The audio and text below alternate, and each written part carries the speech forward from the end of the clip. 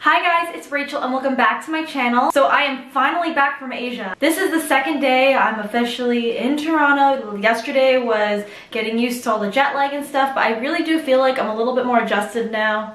Secret, I napped 3 times yesterday, but I really want to get the ball rolling with these winter videos, and I'm so excited to be doing my first official video for all 100,000 of you. Thank you guys so much for the support, and honestly, it's just unbelievable. I am so grateful.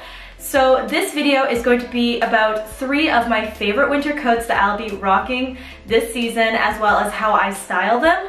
I will be doing a more heavy-duty winter layer dressing type of video like I did last year, so stay tuned for that. This video is just more about the coats, and I'm going to kind of go more in depth about why I love these 3 and why I feel like that they are staples in my wardrobe for winter. So without further ado, let's just get right into it. I showed this coat last year, and it is my puffer coat. I know puffer coats are really in season right now, but this is not that traditional 90s feel. This is definitely more sporty and more fitted, but it is my Lululemon puffer coat. It's really great because you can layer it with so many different things. It also has a pocket on the inside, so it can kind of go out and roll up into a little ball for travel.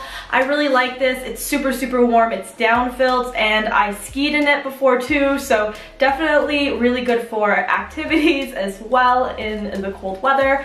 I got this when I was, I think, 16, so this is like 8 years old, so it's really old, but it really has held its shape. Lululemon, good on ya. But I'm gonna try laying some similar stuff because I really like the look of these kind of fitted puffer winter coats. I know Montclair is a super expensive option for those, so I'm gonna try to find a dupe for the Montclair jackets as well, just because I really like the way they look. I like how form-fitting they are to the body, and they look flattering on absolutely everybody.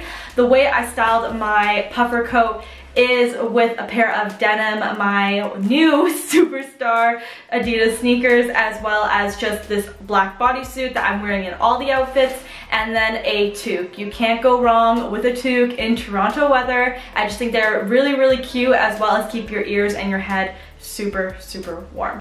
The next jacket that I have here is another staple of mine, and it is my Zara SHEARLING AVIATOR coat. Now, this is actually surprisingly really warm. This was the only jacket I brought to Montreal last January or February, I can't remember, but it was frigid in Montreal, and this definitely held up its end of the bargain. It's pretty inexpensive compared to the Acne coat that's a few grand, and I think this one is around $100, $200. I will try to link the exact one if they still have it in the description box below, but this one is really great. It just has like that faux leather detailing, and the inside is this faux fur. It is so warm. I think it also gives you a really nice edge. I really like this. Like, it goes with absolutely everything. Even if I put on a pair of joggers and a crew neck, I put this on and it still looks super cute. So the way I styled it for you guys today is with a pair of flared corduroys that you guys know that I thrifted.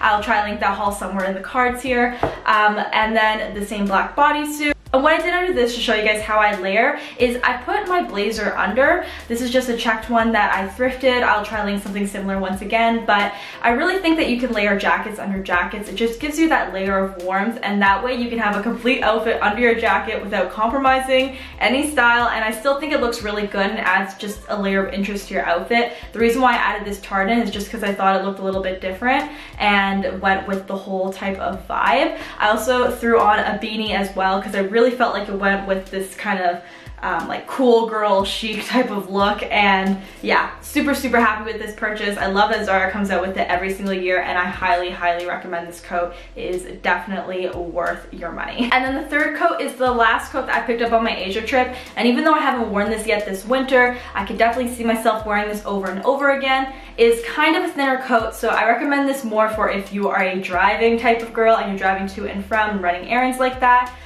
Or you're Ubering somewhere, because it's definitely a little bit thinner. So it is my dress coat from Uniqlo, and I picked this up in Japan, but they also have it in North America, so I'll link it down below. The reason why I include this in my winter coats, even though it doesn't look like much, is because it is actually wool and cashmere, which means that it's going to be really, really warm. So even though the layer looks a little bit thin, it's going to keep you quite warm as long as you put the right things under it. So under, I just have my long sleeve once again. Another tip is if you want to wear a long sleeve like this but you want to stay warm, try long underwear. Uniqlo has some really good heat tech products as well.